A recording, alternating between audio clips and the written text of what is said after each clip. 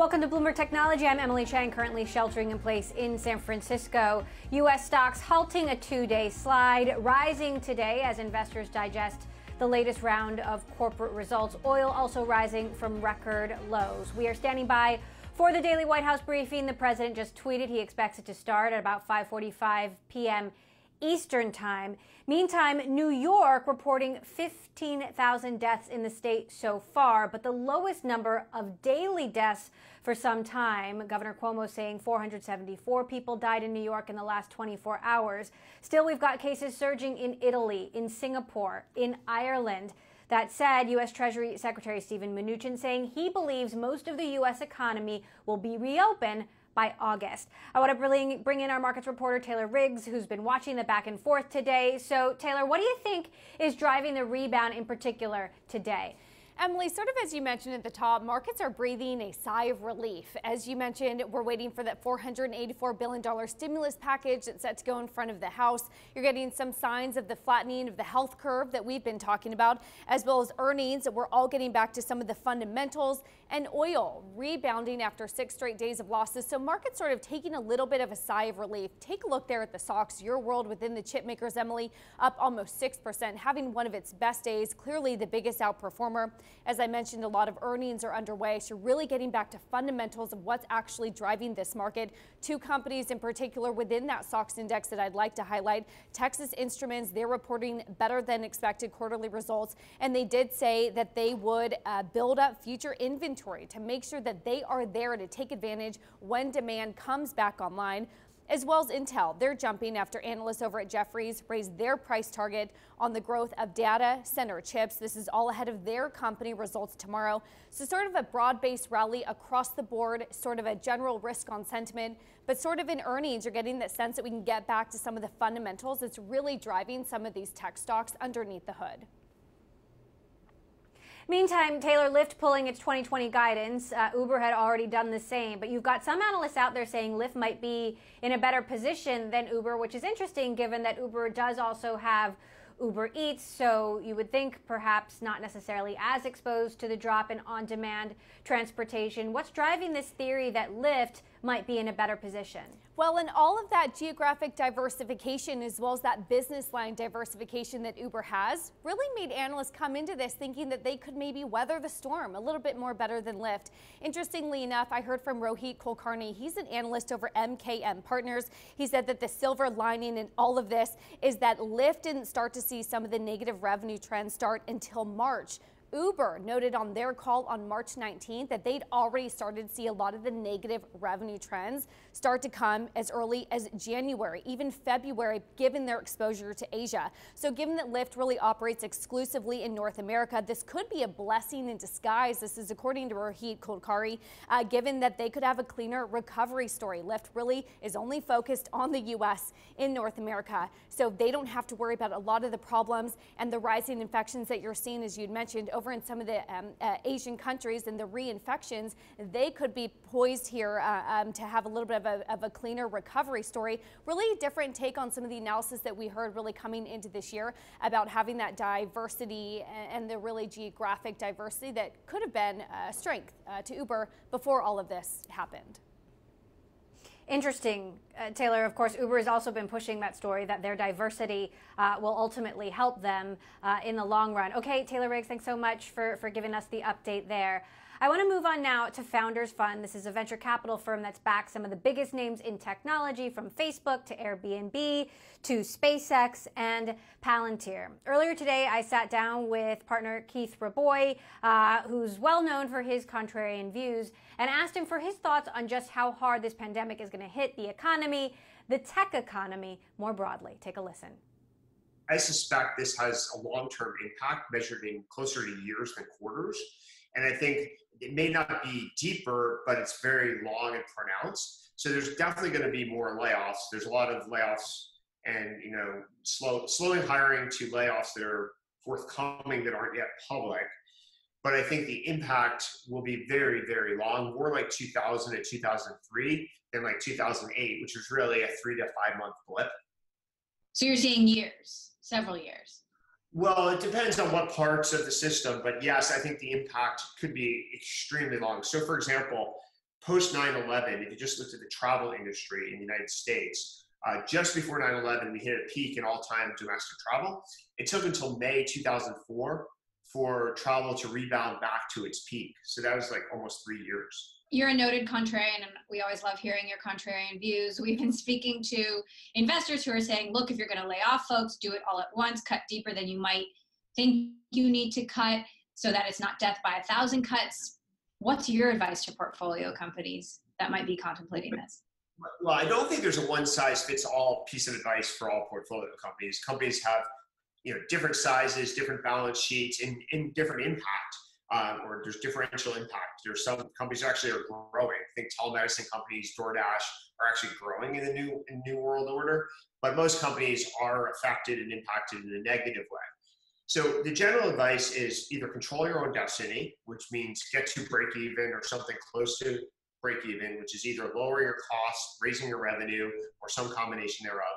Number two, have enough resources so that however long this takes, that you don't have to raise money under pressure for a very long period of time. Let's call that 1 to 2 years, so that there's more visibility into what's going on in the ether. Right now, everybody's kind of driving blind because no one can predict when the healthcare crisis ends, let alone when the economic mess sort of fixes itself.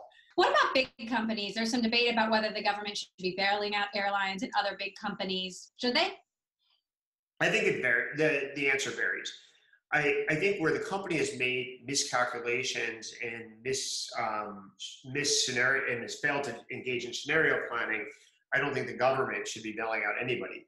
But there are some industries where the government legally is banning you from engaging in business. Think an SMB down the street in San Francisco. The government by fiat is saying you shall not sell to customers. If the government is prohibiting you by law from engaging in your business, I don't think the business is at fault, and the government should take some responsibility for the policy decision of banning the commerce. So then would that apply to airlines? Well, technically you're allowed to travel right now. In most cities to most states, you're allowed to travel. So for the most part, no. I do think also the airlines kind of knew that things like viruses and pandemics were likely. If you read their S1 or comparable S1 documents, they identify these as serious risks. I don't think the airlines really were able to forecast there would be a global pandemic all at the same time, as opposed to route by route, that travel from Asia might be affected to the US, which might be 40% of their business versus travel everywhere. But I think it does matter what the company could have reasonably planned for, what the industry could have reasonably planned for, versus what the government has all of a sudden out of nowhere dictated must be the case. And in those cases, much more sympathetic to creating, whether they're loans or bailouts, because there are different options here. I think loans are less offensive than pure bailouts. But so there, I don't think there's one simple answer. So Airbnb, a founders fund company, Lyft, a founders fund company, both of these companies deeply affected by the halt in travel, the halt in transportation. Do you think, what is your outlook for these companies? I mean, how bad does it get for them? I think there's going to be tremendous long-term effect on travel, especially international travel, because I think states are going to take the idea of their borders more seriously. The idea of basically, I've grown up in an era where one could pretty much travel almost anywhere in the globe just by fiat. Like I wake up in the morning and decide I want to go X, I can go X. If I want to go to Y, I can go to Y. And yes, there's a cost of getting a visa in some places, but it's more mechanical and not a discretionary really grant, other than maybe 5 to 10 countries in the world where there's like a sort of a hostile political regime. That era is probably over, where just because I decide I want to go somewhere, I can immediately go there. There's going to be, whether papers or other process-oriented checks or health-oriented checks imposed as barriers, and that's going to produce friction. Domestic travel, I think, will rebound faster. I think people, when this is lifted, are going to want to escape their house to some extent, insofar as they're lucky enough and fortunate enough to have the economic resource to do so. They're going to want to see other places. And maybe it means they're more cost conscious and they drive instead of fly, but they're going to want to go to national parks. They're going to want to see relatives insofar as that's possible again. Now, there's been speculation about the coronavirus being created in a lab, and you've made some controversial statements on Twitter about this. And you believe, as I can tell from your tweets, that it was nearly 100% likely, quote unquote, that it was created in a lab. The Pentagon has said the evidence is inconclusive. The World Health Organization says it came from animals. Is that still your position, and why? Well, my specific position is there's no doubt that one way or the other, this came from the lab. Created is not exactly the right word. I think what actually happened is there's experiments going on in this lab. By negligence, or maybe gross negligence or reckless disregard for life, some of the experimental animals were sold into wet markets. And that's, again, technically against government policy, but Chinese government policy has historically allowed control group animals to be sold back into that market. But one way or the other, it's going to. There's lots of evidence everywhere. Yeah, there's a GitHub account that you can follow that I tweeted that marshals a fair amount of evidence. The mayor of San Francisco put a cap on fees that restaurants can have to pay food delivery companies. You call that stupidity. We are seeing a trend now where companies are asking their landlords to reduce rent. Companies are asking Amazon Web Services to give them a break on their cloud services bill. Do you think that this is something that companies should grant or not? Because I think we're going to see a wave of this over the next few months. We're going to see a wave of renegotiations, and there's nothing wrong with commercial renegotiations. The market is going to move in real estate, like the supply and demand. Laws of supply and demand work. There's going to be less people that want office space, either because the failure rate of SMBs increases, the demand for remote work increases and minimizes the need for real estate. So landlords are going to have to adjust, and the landlord may very prudently decide that I would rather you pay me less per square foot, but extend the contract, or fail, right? Or literally fail, because then I have to sue you in bankruptcy and see if there's any money left. So voluntary renegotiations, I saw Amazon said no on the AWS stuff, but voluntary renegotiations are always a good thing. There's always would I rather you pay me 50 cents on the dollar versus fail? Often I'd rather 50 cents or 50 cents times bankruptcy risk. But government dictating prices is basically a terrible idea. Supply and demand always works. And if the government mandates price caps, you're going to get less supply. So let's talk about a company that does food delivery, any company that does food delivery. The primary cost to them and the biggest headache for them is actually getting the people who deliver the food. These people are, need to make real money. And particularly now, they should make even more money because they're, putting their health at risk to some extent and working when everybody else is sitting at home. So if the government cracks down on the price, these people are going to make less money. There's no, or you have to raise prices to the consumer directly. But if you raise prices to the consumer directly, it just means less supply, meaning less people can, less demand. Less people can afford it. Let's say you double the fee that DoorDash charged. Less people can afford that. Well, less people place orders, which means the restaurant gets less orders, which means they make less total dollars than they would have before the mayor interfered. So anytime the government interferes with supply and demand, you're really causing fundamental crisis to the market, like rent control, like it's the canonical example. Almost everybody with a brain believes rent control doesn't work. It's kind of an old policy from the 1940s to 70s that basically every US city has realized is stupid. And so we're doing rent control, but for food, which made no sense for rent control. It makes no sense for food. Keith Raboy there, partner at Founders Fund. Coming up, we're going to talk to an online bank that's figured out a way to get stimulus checks to folks before you can get them in the mail from the government. We'll have the CEO of Chime with us next. Also, we're standing by for the daily White House briefing scheduled to start about a half hour from now. When that begins, we will take you to Washington. This is Bloomberg.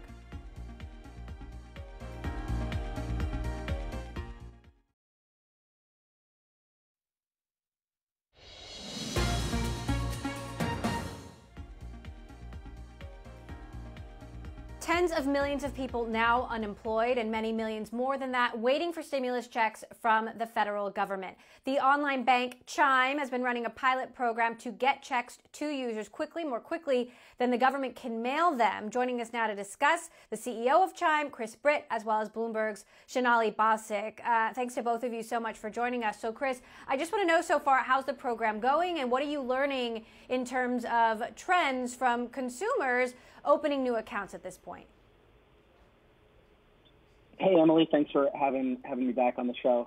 I appreciate it. Yeah, what we decided to do is, Chime offers basic banking services for millions of Americans. We believe that your bank account should be fast, it should be free, it should be easy, and we want to be helpful. So we saw that government was taking very aggressive action in terms of, both the PPP program 1 and now the program 2, but also the direct-to-consumer payments.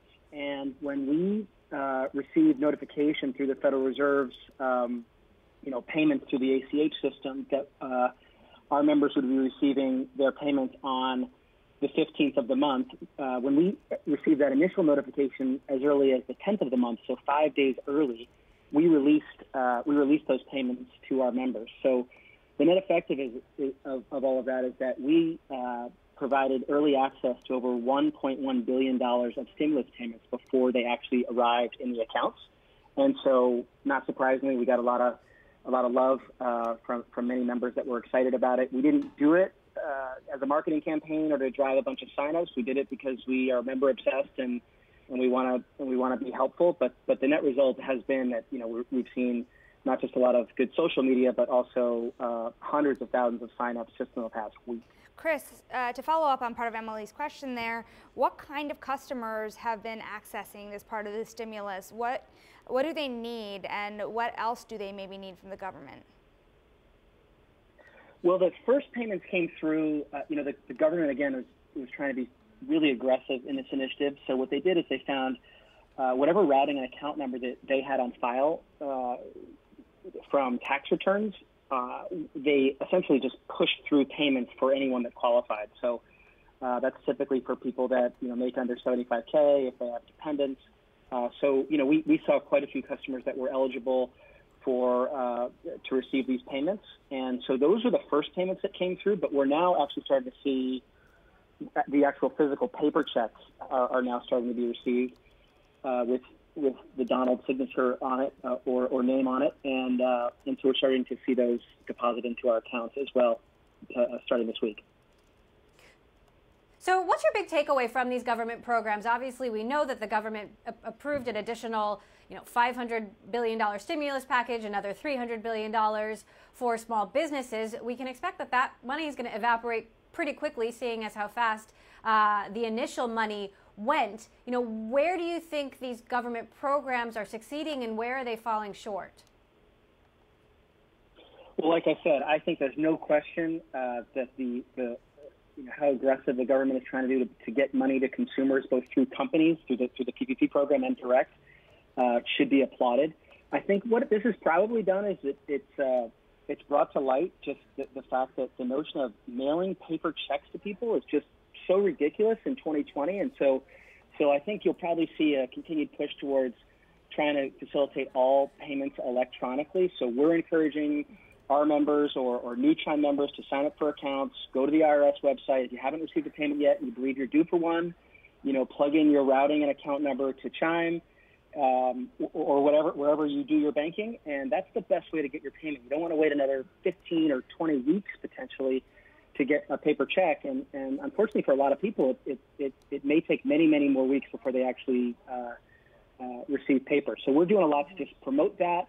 We've got a ton of campaigns going to get people excited. We're giving away $1 million this month as part of a Chime In for Each Other program. So if a Chime member tweets acknowledging the awesome work that people on the front line are doing, we enter them into a sweepstakes, and we'll be giving away $1 million this month, in addition to all the other things we're doing to speed things up. We've seen some interesting moves by some of the big banks, Wells Fargo, Citigroup pausing overdraft fees. You've built your business on the premise of doing a lot of things existing banks don't do. What has this entire crisis told you about the banking system that's not getting to consumers? What should be different? Well, the banking system is so heavily reliant on fees. And look, everybody's trying to do their best in this difficult time. But, I even read that in all the PPP program, banks, it came out on NPR today that they've earned something like $10 billion in processing fees to give out loans with what is essentially, no risk. But the same on the consumer side. I mean, we are founded, one of our core values is around being human, and that means always having your back and designing products that are aligned with your best interest. And when you hear banks are going to waive overdraft fees, the question we ask is, well, why do you charge overdraft fees in the first place? You should, we allow our members, we have a service called Spot Me that allows you to take the account negative for up to $100, and we don't charge you a fee. We just pay ourselves back the next time your next paycheck comes into the account. So we think there's ways to design services in financial services and banking that can be way more aligned with consumers' interest, and we aim to set an example in that area. All right, Chime CEO Chris Britt. Chris, thanks so much for joining us, as well as Bloomberg Shonali Basic. Appreciate it. We'll be following to see how that delivery of those $1,200 checks does go. Coming up, we'll have more of Bloomberg Technology. We'll be right back after this quick break. This is Bloomberg.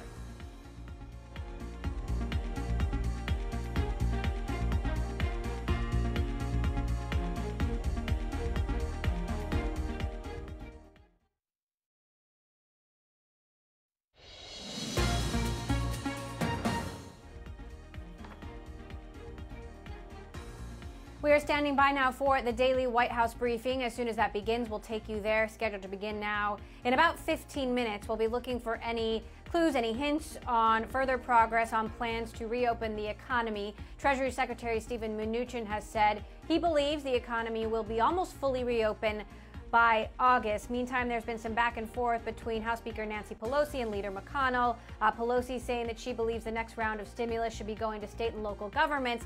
Leader McConnell saying those governments should be forced into bankruptcy instead. We'll be following any back and forth there.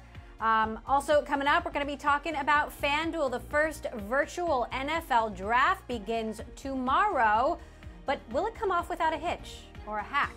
We'll tell you about that next. This is Bloomberg.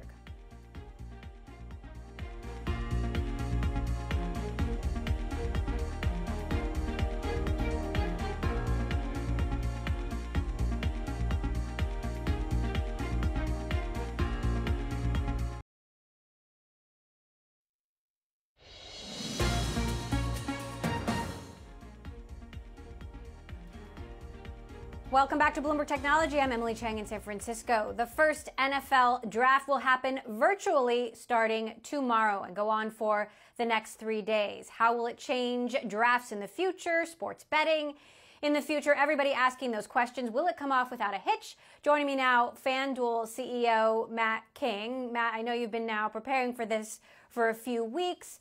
You've added some new activities to make this exciting for fans. Talk to us about just how much activity you're expecting tomorrow and what you're looking out for. So the draft is going to be a huge event this year. Particularly, it's always a big event, but obviously this year it'll be even bigger given the fact that there's so little other sport on. And what we're looking for is a 10x increase in our sports betting handle. And we'll probably see more than a 10x increase in the number of people either playing one of our fantasy games or betting on the draft, just given the interest in it this year. That said, because it's online, that means it might be more vulnerable to cybersecurity threats. How concerned are you that hackers could try to derail this any number of ways? Hackers try to derail businesses every day, so it's just something that you need to get used to.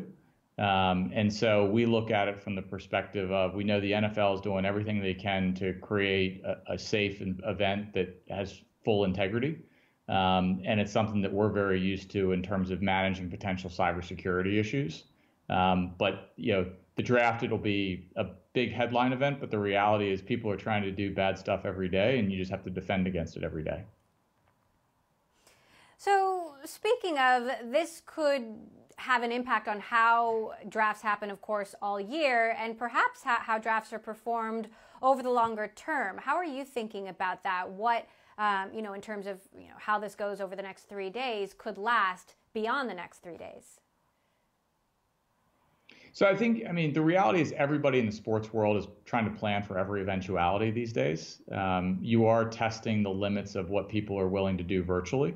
And so I think you will see probably over time a better and better ability for people to produce entertaining events virtually. I think you'll see some, I'm sure, growing pains of the first virtual draft, but I think over time they'll get better and better. But the reality is a lot of it's just the excitement of the draft itself, and whether people are in person for that happening or people are doing it virtually, I think the excitement's going to be the same. Meantime, you recently said revenue from March 16th through April 12th was down just 8% year over year. Some might have expected those numbers to be worse. What was making up for the shortfall? Was it casinos? So we have a really broad product set. So we both have casino products as well as we operate the largest online horse racing business in the country. And both of those areas have seen incredible engagement, really through just a larger and larger number of people playing those products as they seek out new forms of entertainment and also, frankly, take things that they typically do offline and try them for the first time online. So in 10 years, will FanDuel be making more money off of traditional sports betting or casinos? I mean, how should we expect the revenue stream to evolve? I think you'll always see sports betting to be the biggest market out there. It's something where it has the broadest appeal and most likely it'll be available in more states than online casino. In the states that have both online casino and sports betting, they tend to be about the same size market.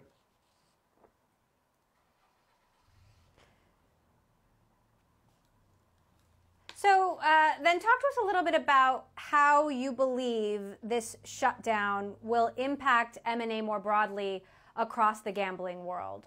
You know, obviously, we don't know what the new normal is going to be when some sense of normalcy returns, but we have to imagine that this will change business and perhaps even the sporting world dramatically. Yeah, I think you're right. I mean, I think we're just starting to see the effects of that. I think in terms of the M&A landscape, you will clearly see a world where the strongest balance sheets are probably able to use this as an opportunity to acquire, attractive assets. I think in terms of the gaming space in general, I think you will see a recognition of how important online is, both in sports betting and casino, to the long-term growth of the category. And that's going to be something that I think both the casino operators take note of, but also state regulators. The reality is gaming is a huge tax driver in a lot of states. And in a world where physical casinos aren't able to operate back at full capacity for a sustained period, I think you're both going to see consumer demand for online gaming expand, but you're also going to see legislative interest in authorizing it expand because it's the right way to rebuild the tax base. So that was my next question is, do you think the budgeting pressure is going to lead more states to legalize sports betting? We think so. I mean, if you look at the core thesis of why so many states are legalizing sports betting, is the reality is it's a recognition that this is an activity that's being done illegally today in an unregulated way and an untaxed way.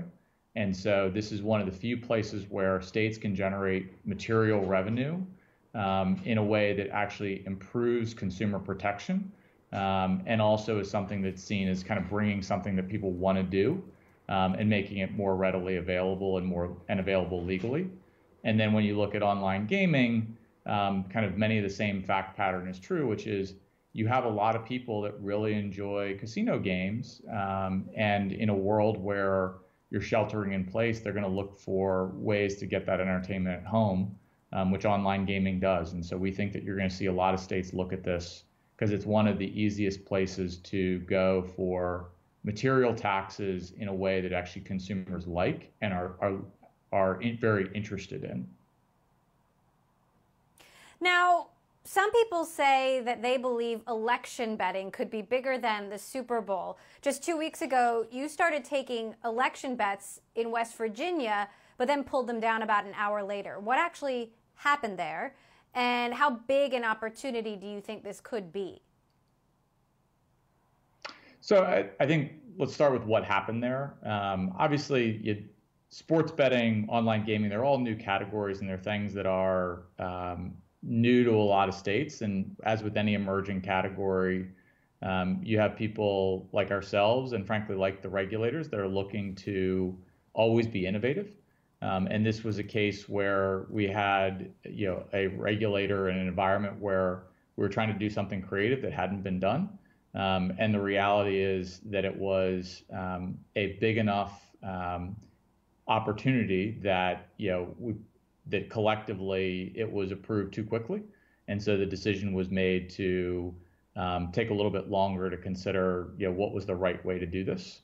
And so it's something that is we think a long-term opportunity, but the reality is you need to walk before you run. And so what we're focused on is just making sure you get the core sports betting market up and running in a really attractive and safe way. And then we'll look to expand the offering over time. What we know globally is that election betting is a big opportunity. I don't know if it's going to be really bigger than the Super Bowl per se. But I do think it's one which its time will come, but I think its time will be further in the future. Meantime, I do want to ask you about some pending litigation. You're being sued by the families of some fantasy players who claim that you have been favoring professional players and deceptively marketing to inexperienced players. Obviously, you've been fighting back on this. What is your response to some of these allegations? So I think as you look at our products, we're very open about the way our products work. We're very open about kind of how different prize pools pay out. And frankly, we're very focused on encouraging new players to play games where they have the highest likelihood of winning. And so if you actually look at the underlying data, the claims made by some of these, in some of these lawsuits, are baseless. And so for the cases that, have gone through the full kind of court process, by and large, we've prevailed because the facts have prevailed. And so this is something that, it's an unfortunate reality of really any digital business these days, is that you're going to people will always look for ways to make a quick buck, even when the facts don't support anything. So as you look out through the rest of the year, what are you planning on in terms of sports resuming or not resuming, and how this pandemic will fundamentally change the way you do business? It's a great question. Obviously, it's one that changes as the facts on the ground change, so to speak. We're, I think, like the sports teams themselves, planning for a number of different scenarios. Everything from, some sports returning in a limited fashion in the next, 30 to 60 days, to longer-term outcomes that may have sports, not being conducted or being conducted in a limited fashion for a longer period. We do think sports comes back. We think sports will be one of the first things back, and that's just because when you look at sports, it's important to the overall cultural fabric of the country. And I think people in times like this are going to look for things to unify us and things that bring back some of the kind of core foundations of the life that they've come to expect. And we think sports plays a key role in that. So we will look to be, in the period where sports are not available, we're going to look to be an entertaining, fun place for our users, and frankly, be welcoming to people that are looking for a distraction. And then when sports are back, as we always are, we want to be part of that kind of that moment in time, and something that helps amplify that and make it an even better experience for sports fans everywhere. All right, Matt King, CEO of FanDuel Group. Matt, thanks so much for sharing your thoughts with us, and good luck as the draft kicks off tomorrow. Coming up, we're going to be talking about Netflix, a blockbuster quarter, adding 15 million new subscribers. But is this as good as it gets? We'll dig in. This is Bloomberg.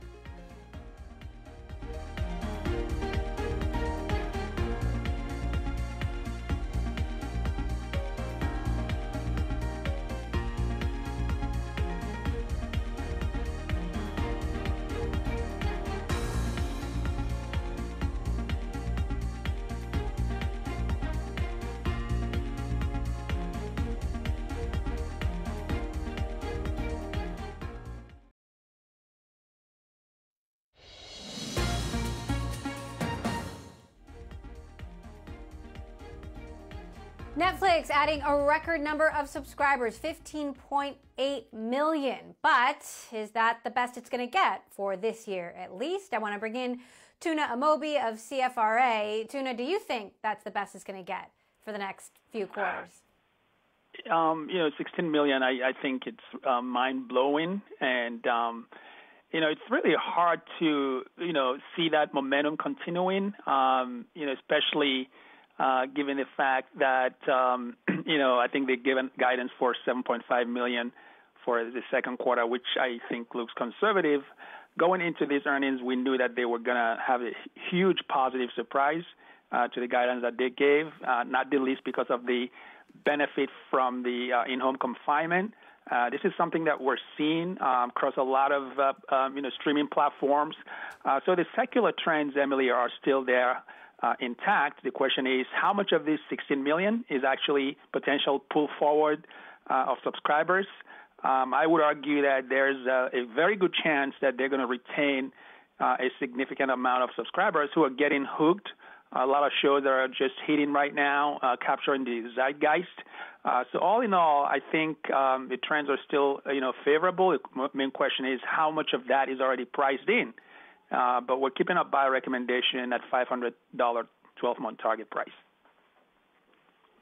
That said, Netflix doesn't have anything in production right now, as most folks don't, given the shutdowns across the country. How do you see Netflix in position versus Disney with Disney Plus, Apple with Apple TV, and Amazon and some of the other smaller streaming players? Right. So I think Netflix just happens to, be somewhat, I don't want to use the word lucky, but I think their business model has allowed them to plan their, production way out. So as we see here today, most of their, they're pretty set with their content slate for 2020 because, as you know, they have to launch all their shows just around, simultaneously. 2021, they're pretty deep in post-production. So as I kind of think about the shutdown of Hollywood production, much as they will be affected the longer this outbreak continues. But I think, relatively speaking to the other streamers that you mentioned, I think they're in pretty good shape, except perhaps for Disney. They have been skewing a lot of their investments toward original content. They said that they're going to license more if necessary, just to fill out that pipeline. But I don't think they have anything to worry about for this year and potentially through the early part of next year as well, if this pandemic continues. So which of the streamers do have something to worry about? We were speaking with John Klein, the former president of CNN, yesterday, who believed that this pandemic will just accelerate a shift that was going to happen eventually, in that you can't have so many streaming players trying to play in the original content market. This will separate the good from the less good, and some of those folks will just have to settle on being distributors. There's no question that the streaming landscape is still fairly fragmented. Remains to be seen how much this pandemic might accelerate that consolidation. What we see at this point is that the data that we're getting from some of the audience measurement firms, Nielsen and so on, are pointing to a spike in in-home streaming, essentially based on this in-home confinement. So to the extent that this pandemic continues, as ironic as it may sound, I think the streaming platforms across the board actually benefiting now. Not so much for Apple, of course. It just has a very light, content slate. But, guys like Netflix and Disney, I think they're sitting really pretty. And when you think about, the likes of, Peacock that just launched a few days ago, and also HBO Max just still about to launch next month. I think all these guys are looking at the current situation and figuring that they actually, as bad as it sounds, they have actually a very good, opportunity to, launch into captive, homes. That being said, there's no question that as we think about the second half of next year, it could be a rollback, impact. But for now, I think it's just been a very good time to have your content and have people discover and search and hope that a lot of these consumers will stay on once things normalize. Do you believe there's going to come a time when there will just feel like there's no new content? There will be, I'm sorry, Emily, what content? Do you believe there will be a time, maybe it's September, where viewers feel like there's no new content? Got it. I think September might be a little too soon for that, to be honest with you. As we kind of get toward the end of the year, we might start to worry a little bit about that. But the impact of that will vary tremendously. I think some of the newer upstarts or those streamers that have relatively light pipeline have much more to worry about than the likes of Disney or Netflix, for that matter, or even companies like Warner Media that might be forced to dig deeper into their library. So this really favors those companies that have a huge library shows of content, and the ones that will feel the impact the most, of course, some of the those that depend on maybe live, sports offerings and things of that nature. But all in all, I think that most consumers are now willing to subscribe to more than one or a couple, streaming platforms, and complementing that in many cases where they are pay TV subscriptions, which, remember, is still in a decline, and that decline might, in fact, accelerate. All right, Tuna Amobi of CFRA, thanks so much for sharing your thoughts with us. Coming up, we're going to be talking about Facebook making its biggest deal since it bought WhatsApp. We'll tell you how. That's next. This is Bloomberg.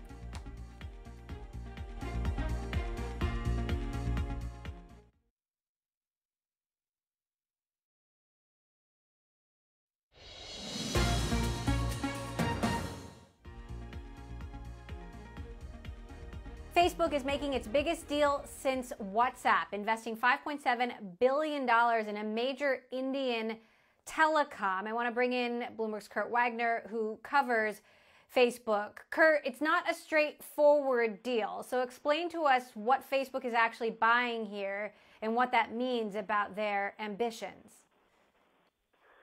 Well, usually what we see from Facebook CEO Mark Zuckerberg is him spending a lot of money to acquire a company, which, we've seen him do with Instagram and, of course, WhatsApp for $19 billion a few years ago.